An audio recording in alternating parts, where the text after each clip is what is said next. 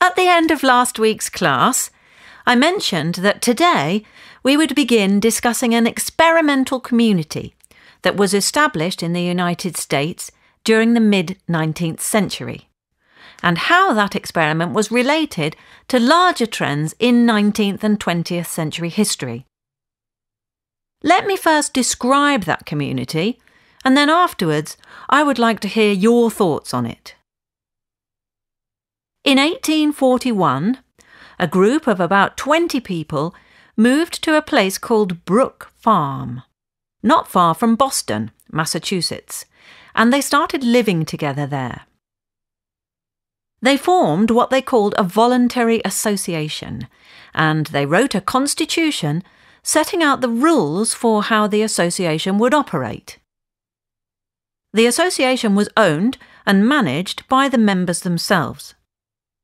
The members worked for the association, but the constitution gave each member the right to select and perform whatever kind of work he or she felt most suited for.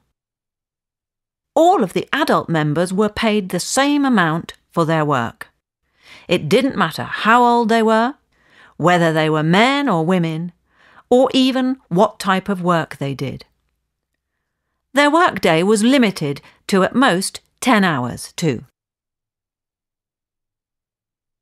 The members paid rent to the association for their living areas, and they were also billed for their food, fuel, and clothing. But they received free of charge their education and medical care and the use of the public rooms and baths. Children, sick people, and the elderly, meanwhile, didn't have to pay for anything. The farmers produced most of their food themselves and made many of the other things they needed. But they did not cut themselves off from the outside economy. After all, they needed money to pay their members for their work. To raise that money, the association sold milk and other products to people in the nearby towns. Brook Farm was thus an experiment in a certain type of cooperative living. The members took their meals together and spent most of their free time together.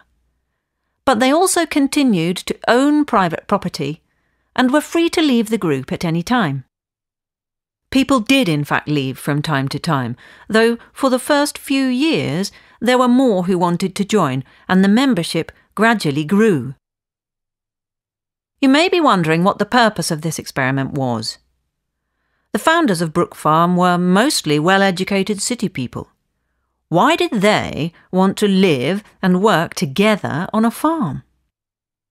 Well, they were unhappy with the direction that society seemed to be moving at the time. They didn't like the fact that people were not treated equally.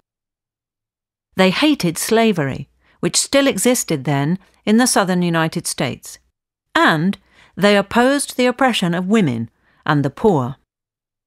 They also didn't like the competitive aspects of business and trade, and they believed that life would be more rewarding in the country than in a crowded city.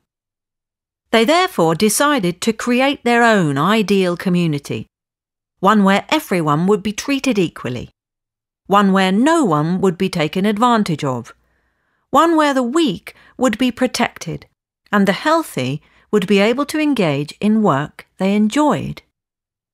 That's the kind of community they tried to create at Brook Farm. That's only the beginning of the story, but let me stop there. After we take a break, I want to hear what you think.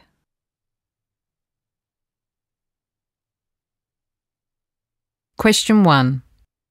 What does the lecturer mention about Brook Farm?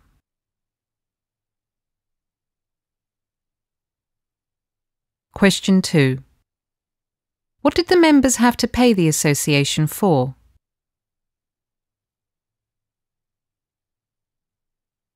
Question 3. How did the association earn money?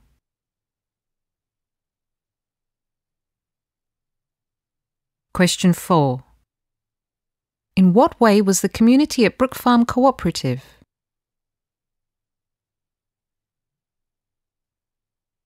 Question 5.